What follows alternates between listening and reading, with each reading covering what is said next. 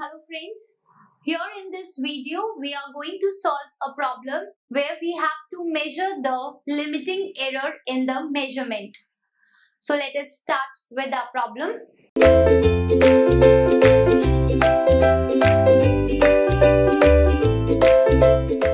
So our question is that for a Wheatstone bridge, we know that when we are measuring the resistance from a Wheatstone bridge, the unknown resistance is given by the formula R2, R3 upon R1. R4 is the unknown resistance. So this is the formula given by a Wheatstone bridge.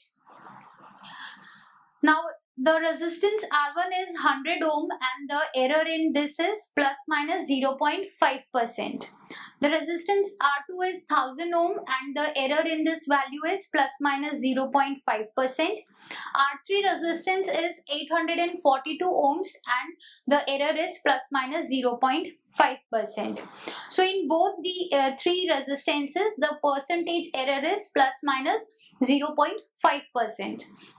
Now we have to determine the magnitude of the unknown resistance, that is R4, and also we have to find out the limiting error in percent, that is we have to find out the percentage limiting error, and in ohms also we have to find out for the unknown resistance. So percentage limiting error also we have to find, and in ohms also we have to find out the limiting error.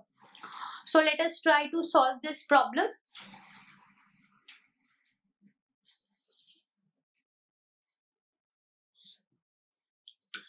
Now the formula for the unknown resistance is given to us as R2, R3 upon R1. So if we are finding the limiting error in the unknown resistance R4, so that will be equal to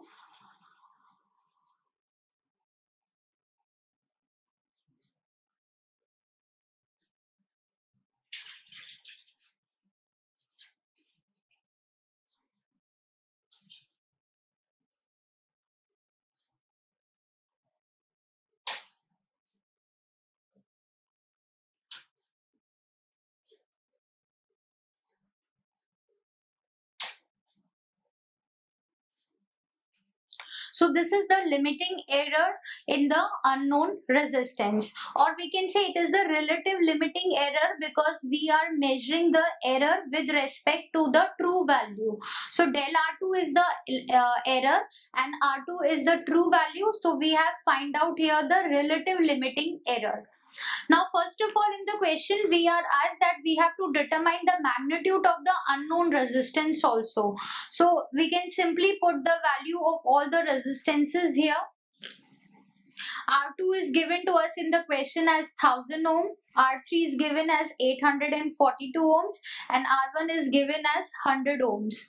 So if we solve this we will get 8420 ohms. So this is the magnitude of the resistance, unknown resistance R4. Now here in the resistance R2, the error is given to us as plus minus 0.5%. So this del R2 upon R2 is 0.5.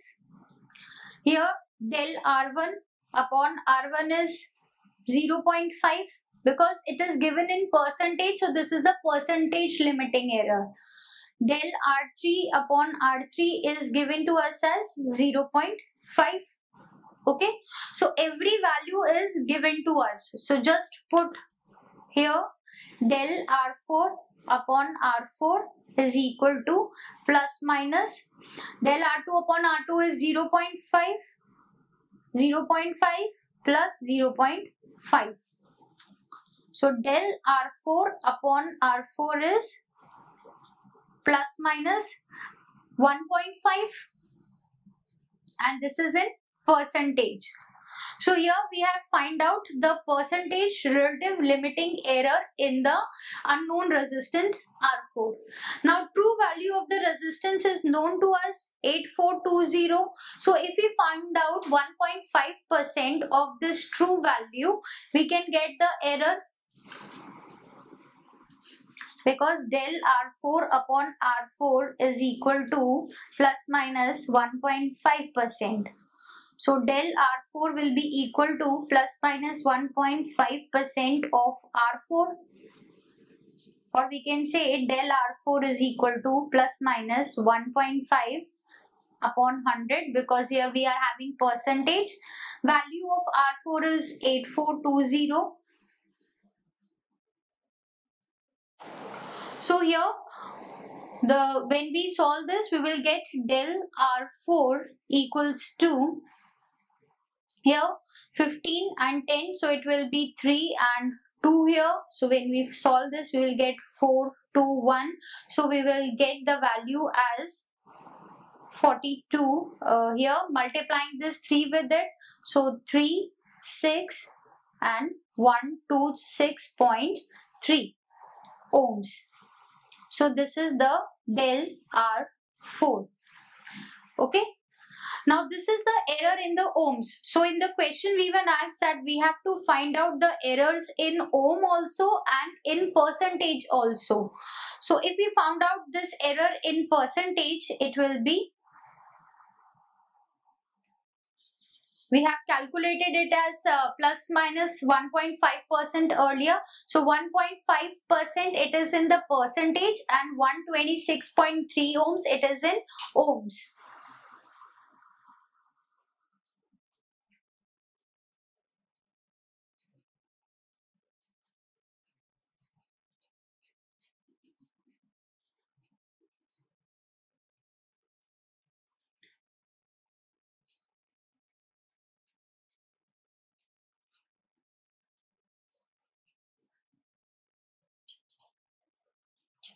Here also plus minus. Now we have to find out the range of values for the resistance if it is having the error plus minus 126.3 ohms. So the resistance value is 8420.